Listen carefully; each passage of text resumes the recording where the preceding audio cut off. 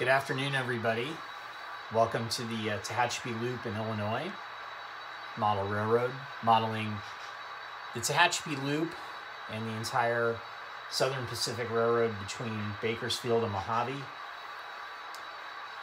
I want to thank everyone on the Facebook page and now the new Instagram page for Tehachapi Loop in Illinois. We have close to 1,300 followers on the Facebook page, which has been up for a couple years now, which is just tremendous. And although I didn't have time to do a Facebook Live with everybody, I thought it would be fun to do kind of a narrative video. Today, one of the fun things that I like about this layout is I don't model a particular year. I actually model a decade, 1985 to 1995, which gives me, based on the changes in the railroad industry, a little bit of creative license to model certain things. For example, today we're going to do kind of a late 80s decade. You'll see trains rolling by from that era, so you'll still see cabooses. You'll see certain motive power, and more importantly, not see certain motive power on the layout. You'll still see Southern Pacific's flashing gyro lights, for example, that they had on all their locomotives. You'll see their bay window cabooses. And then on the Santa Fe, even though they were very pretty, you will not be seeing the red and silver war bonnets. You'll be seeing all blue and yellow locomotives, again, appropriate for the late 80s. And all the intermodal equipment and rolling stock that you see is basically trying to be as close to the years as possible. So got a few trains for you to run here. I'll try and narrate and show some of the new additions to the layout since we did the last Facebook Live. In terms of additions just up front, just again, a lot of new weathering techniques have been kind of the main additions, as well as rolling stock and some other things. So with that, we'll get the train started here, and we'll start narrating.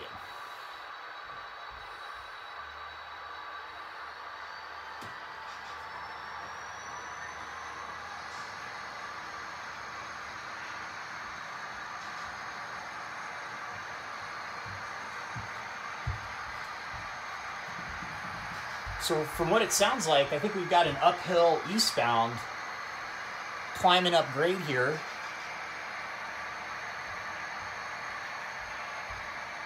You can hear it down below, grinding uphill, about to pop through this tunnel in a couple seconds. We'll see what we have.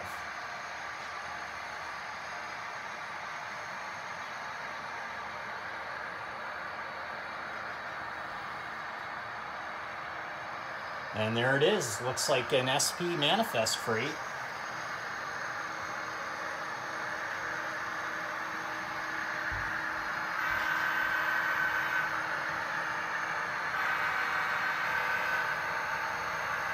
Yeah, big SP drag freight, 4 locomotives.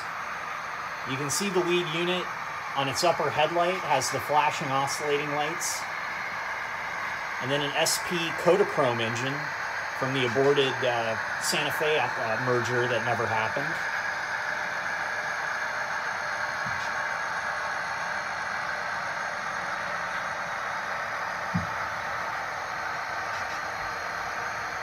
Looks like a bunch of boxcars and lumber products here. Train coming down from the Pacific Northwest into the LA Basin.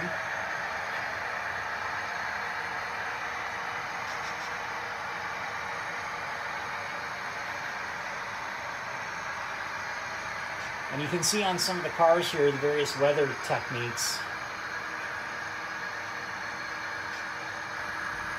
Check out some of the other videos that I have posted on both the Facebook and Instagram page, and you can see some of the techniques that I use. Mostly weathering powders, although I do use some acrylic paints as well.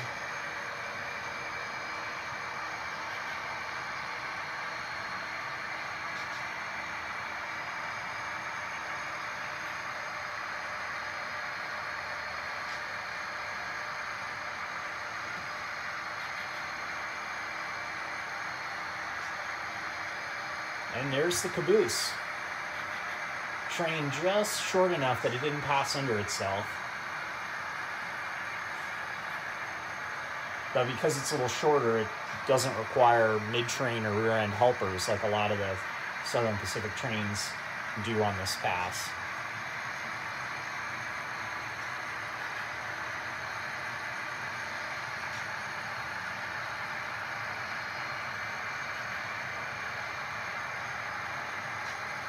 The 4 engines on this train are all made by Athearn, a company out of California, longtime HO scale producer.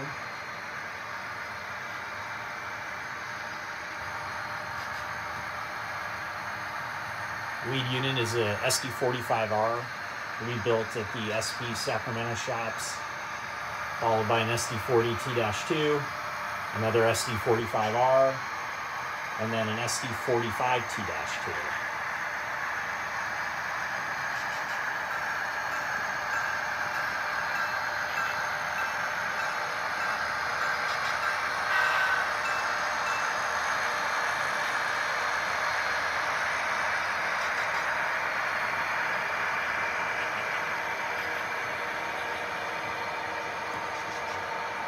Pretty good action here right off the bat.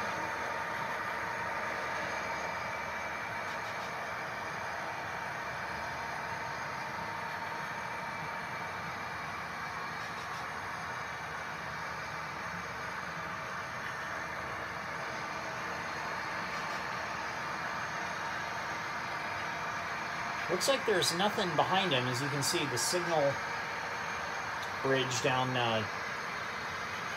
the hill here is showing a green. Obviously, no movement behind this guy, or the signal would probably have stayed red. So who knows? Maybe there's a westbound next as this train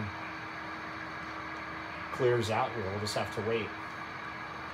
One thing to note, this big red boxcar that you see with the big SP white circle, 86-foot auto parts car.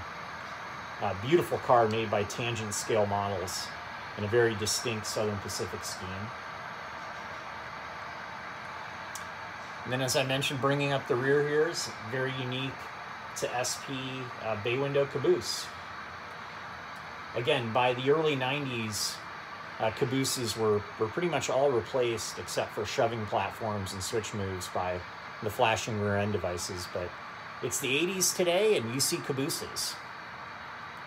So sit tight here, and we'll see what is going to happen next. Should be another train here in a few minutes. Always busy on Tehachapi.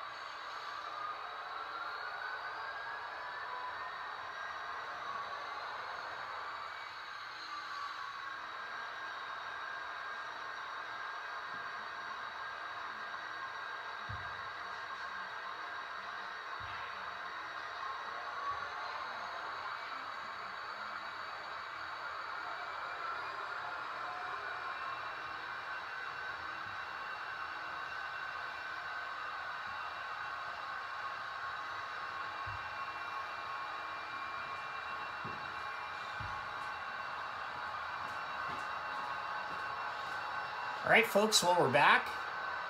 As you can see, it looks like we've got a lineup here for westbound, like I had mentioned earlier.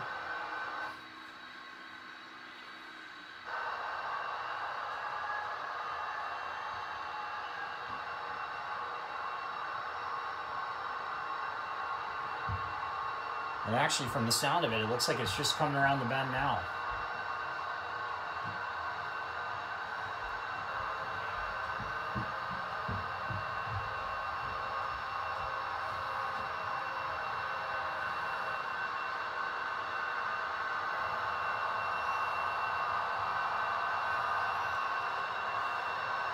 So it's going to be coming in the opposite direction here.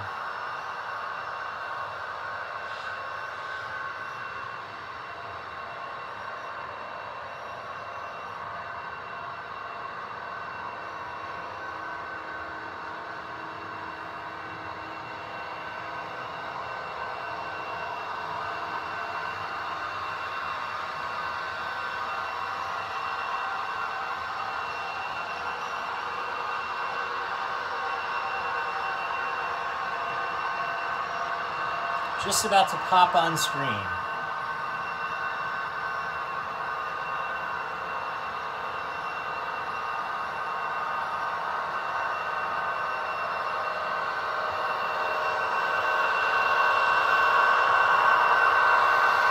look at that. We got a Santa Fe train.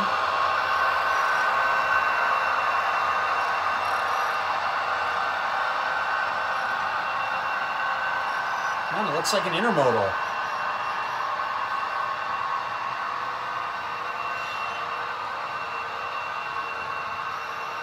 So this train represents an intermodal train from the 80s. As you can see, trailers.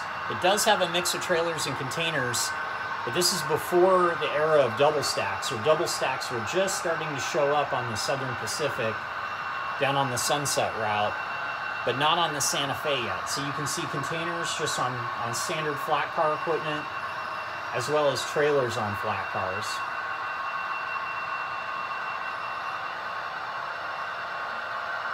And this is your basic Chicago to Bay Area train of the 80s of some sort. The Santa Fe engine's pulling the train. The first two are what they call cowl units. Full bodies, no walkways on the side. They're actually former Amtrak engines that were purchased in the early 80s by the Santa Fe and turned into freight locomotives. First two engines, again, are built by Athearn. The third unit is an Intermountain SD40-2.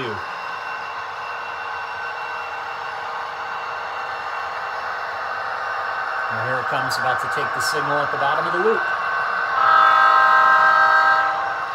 That big horn.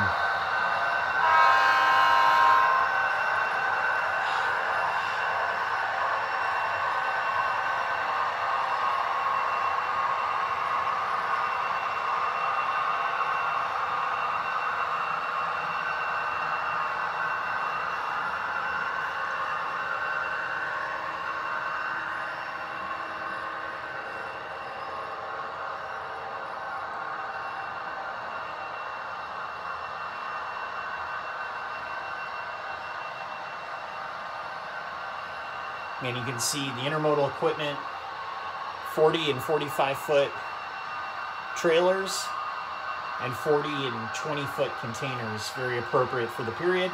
And unlike the first train, this train does have a new flashing rear end device. A lot of intermodal trains were some of the first to have the flashing rear end devices versus the caboose, and there you see it flashing on the rear of this train. And as it disappears, let's see what happens next.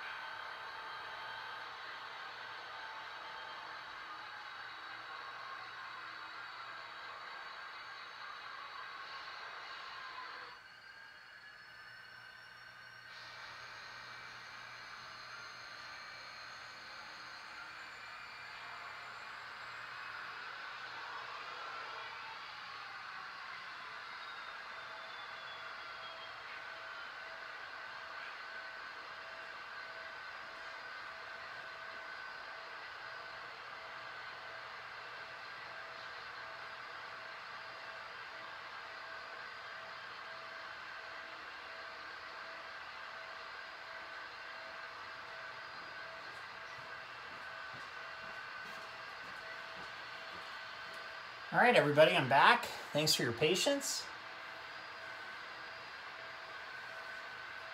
From the radio traffic, it sounds like we've got 2 new eastbounds coming up the hill here.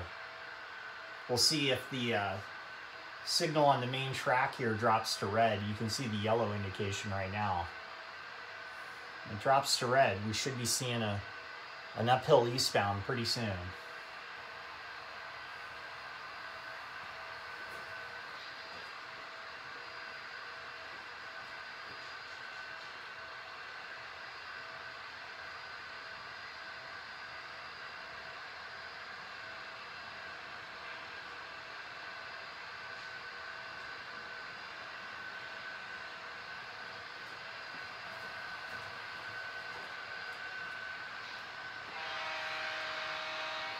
Oh, you hear that?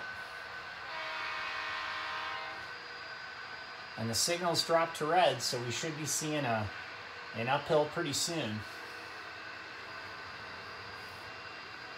Judging on that horn, I'm going to guess that this is another Santa Fe freight. But we shall see.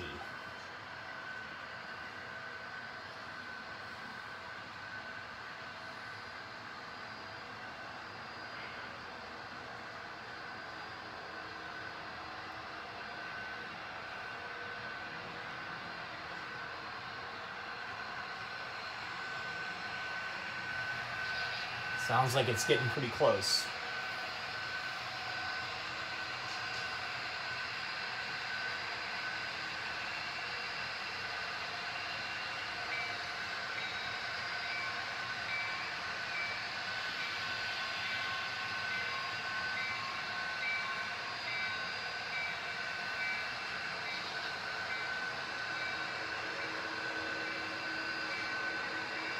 And there it is. It is a Santa Fe freight train.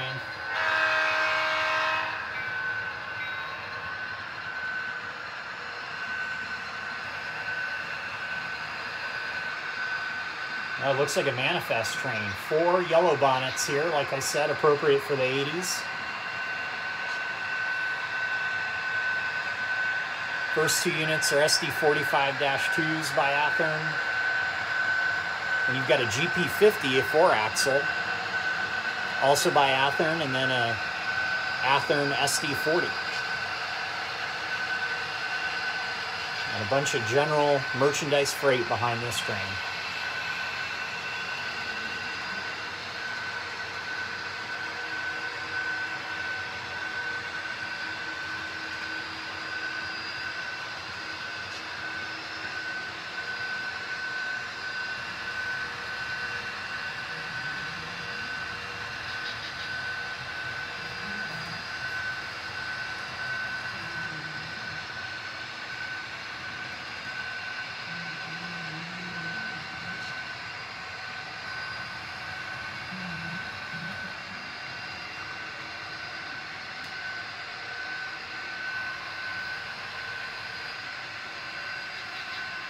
And there's that classic red Santa Fe caboose.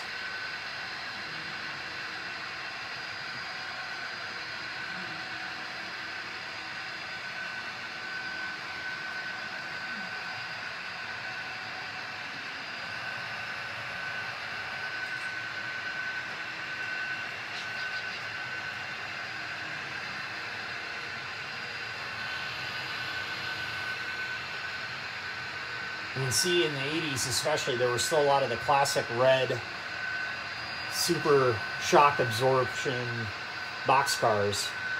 That beautiful red scheme that you see along with these classic blue and yellow engines.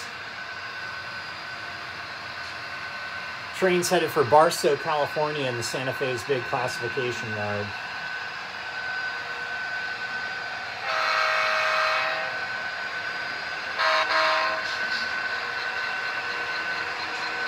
Classic big horn there.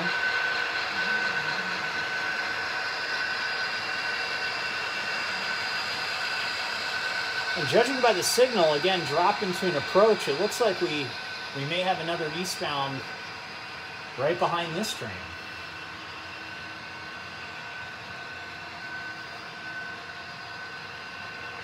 We will just have to wait and see.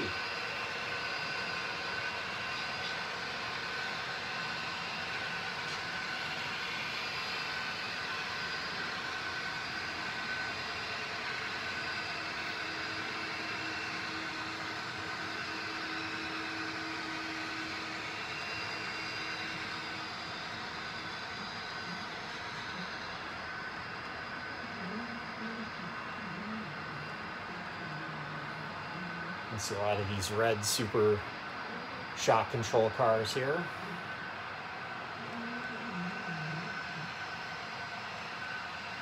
And the signal did drop to red, which indicates that it sounds like there's another train right behind him, and I can kind of hear him as well.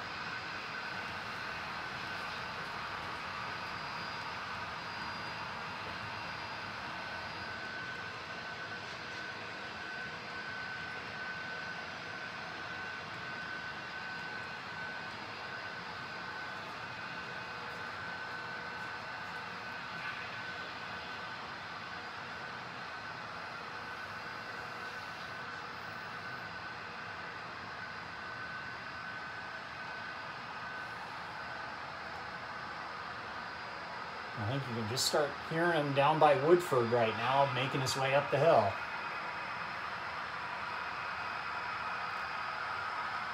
A lot of action going on today on Tehachapi Loop in Illinois. Again, make sure you follow the Facebook page, Tehachapi Loop in Illinois, and the same name on Instagram. We have a good time, take a lot of photos, do a lot of how-tos, and just enjoy the hobby. But again, beautiful day here in the late 1980s to watch some freight trains. And it sounds like we're just about to hear this next eastbound and see it as it pops through the tunnel. There it is. So there's our second SP train. Again, you can see its oscillating top headlight combined with the regular headlight on the nose. The oscillating lights were used for better visibility, but were pretty expensive to maintain with that mechanism flashing back and forth, so they were replaced by rotary beacons and eventually ditch lights. Oh, and check this out. The third unit is painted in a special daylight paint scheme that the SP experimented with in the early 1980s, trying to reminisce from the old SP daylight passenger train colors of red and orange.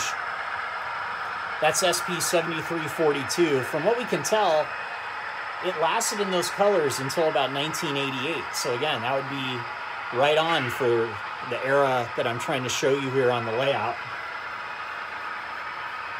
Looks like this is another classic SP lumber drag with boxcars and lumber from Northern California, Oregon, and also from interchange partner Burlington Northern and other parts of the Pacific Northwest that the SP picked up at their interchange in Portland.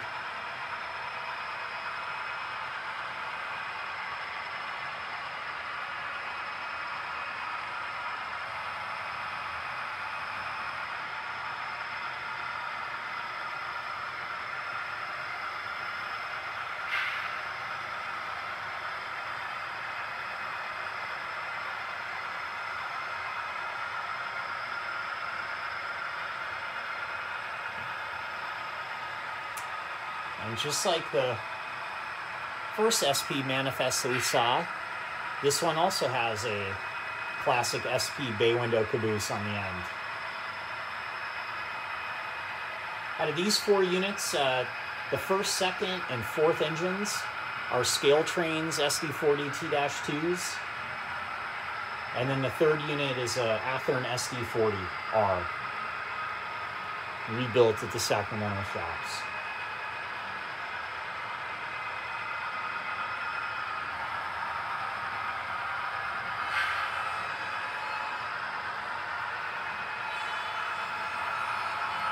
And you can hear that classic SP tunnel motor Nathan P3 air chime here.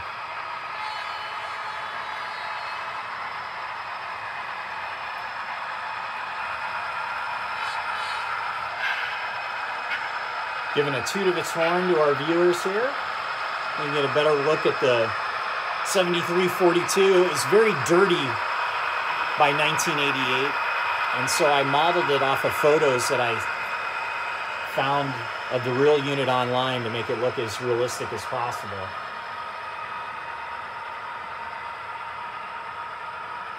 And as you can see, a bunch of boxcars here, probably most likely filled with lumber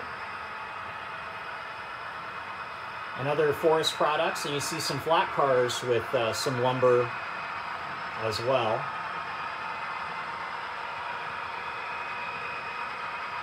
You can see this white boxcar. This is another recent addition, Minnesota, Dakota, and Western car for Boise Cascade that I've painted up from photos, and you can see some tutorials of that online.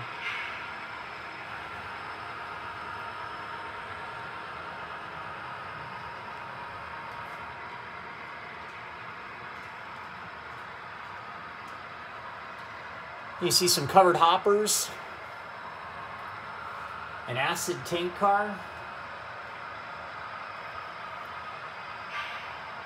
some BM covered hoppers hauling sugar, most likely, some sort of flour, a gondola, more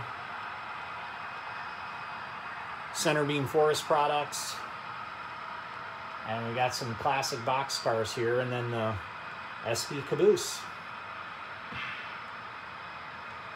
So all in all, pretty good action there. 4 trains, 3 eastbound uphills, all manifests, and then a westbound Santa Fe hotshot to conclude our period for 1988. I hope everyone enjoyed it. I'll post this online. Ask any questions in the comments and we'll get back to you. Apologies that I didn't do a Facebook Live this time, but I hope you enjoyed. And we'll catch you next time on the Tehachapi Loop in Illinois. Thanks a lot and take care.